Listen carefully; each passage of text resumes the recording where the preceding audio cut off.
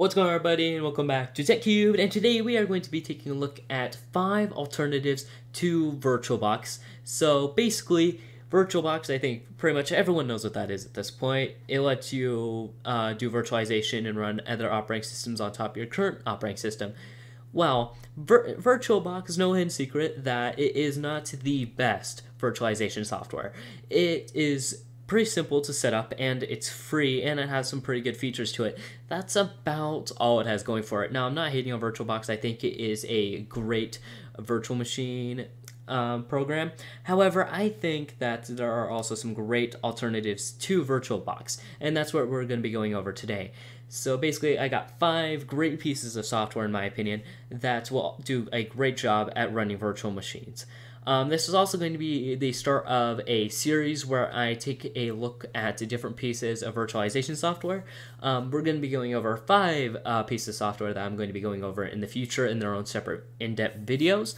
I may add on to it in the future in case I find like a new program I want to test out and put out on the channel. There will also be more videos about that as well. But yeah, no, so basically we're going to be taking a look at 5, in my opinion, pretty good pieces of software that let you run virtual machines and do virtualization that are basically alternatives to VirtualBox. So basically, the first one that we're going to be taking a look at here is VMware Workstation Pro. Now, VMware Workstation Pro is a really good, really advanced piece of software. To be honest, it has a lot of features that most people really don't need and really won't get much use out of. It's very good for business situations where you need a very complex piece of software that runs really well. But basically, it's a great piece of software. It lets you use on Windows and Mac and Linux, and it's just a great piece of software in my opinion. So yeah, no, this is like definitely the most high-end piece of software I'll be taking a look at today.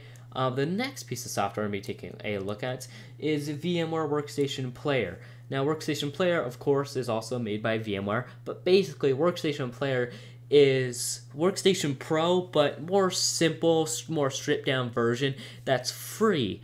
And it includes most of the features that most people will want to use in a virtual machine environment. Like with, basically simple features, doing things like that, let you set up drives and things like that. This is a great, simple piece of software for any beginner or anyone who wants an alternative to VirtualBox. In fact, in a lot of ways, this program could be very better than VirtualBox. So, yeah, no, I've seen arguments for both. However, we'll be taking a look at this, of course, and I think that'll be a pretty interesting video because this is arguably the biggest competitor to a VirtualBox.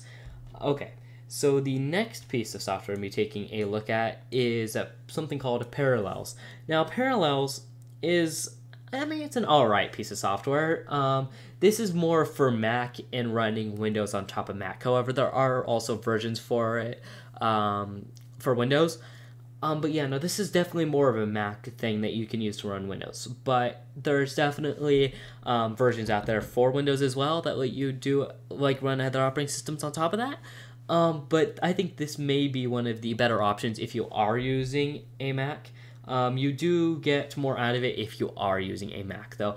This is also like type of a freemium thing where you can go out and get a free trial, but it is also paid as well. So just keep that in mind if you ever do decide to take a look at this, that it definitely is, free on the surface, but you definitely may have to pay for it. Even it says here on the website, download free trial, so yeah, though this is definitely the type of thing where it's free, but it lures you in and makes you pay. Alright, so the next piece of software I'll be taking a look at today is called KVM. Now, KVM is more of the outside of the box pick here, to be honest. Now, this is for kernel-based virtual machines. It's a full virtualization solution for Linux on x86 hardware, containing like virtual extensions like Intel VT or AMD V. This is that type of thing where it's more of a Linux thing, and it's a very simple, more of an open source type of thing. But yeah, no, this is definitely probably the biggest, maybe not outside the box, because I said it was outside the box. However, I think the next piece of software that we're taking a look at is more of the outside the box pick. but this is definitely more of your Linux kernel type of thing that is great for Linux. And definitely, if your main virtualization intentions are to do Linux, this is definitely worth taking a look at, in my opinion. But yeah, no. So maybe not the most outside the box pick. But our final piece of software today is probably our most outside the box pick, and that is Cuimo. I hope I'm pronouncing that right. But basically, this is a free open source virtual machine emulator, and well, it says it on the website basically what it is. But I think this is a pretty good piece of software that you can use for virtualization. There's not a whole lot to say about it. It has a goal, which is to do virtualization, and it does it well. Definitely an outside the box pick. There is definitely more of a learning curve to this, at least from what I've heard. Again, we'll be evaluating that when I do take a look at this in a separate video. Yeah, no, this is probably more of the outside the box pick than KVM. Again, KVM's good, but still, this is probably more of your outside the box pick. But yeah, no, so this is just a generic open source machine emulator and virtualizer, as it says on their website. Yeah, no, this is, of course, definitely worth taking a look at, since you can do a lot of this as well. Again, more of a learning curve, more advanced type of software, whereas you have more like for, VMware Workstation Player, which is more of your introduction to virtual machines type of thing. But yeah, no, this is definitely worth taking a look at if you are more advanced in running virtual machines. And of course, we will be taking a look at this in another video, and we'll be really seeing if it is your more, advanced type of virtual machine emulator, because most of these pieces of software I have not tested out myself. I've done a lot of research on all of these. However, I haven't tested most of these out myself, mainly because when I do test them out, I want my reactions to be authentic. But yeah, no, again, definitely be taking a look at all of these future videos. I'm definitely looking forward to that. And yeah, that is pretty much it for this video. If you enjoyed, be sure to leave a comment, as well as leave a comment if you have any other pieces of software you do want me to take a look at for virtual machines.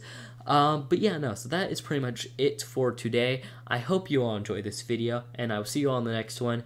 Tech Cubed, over and out.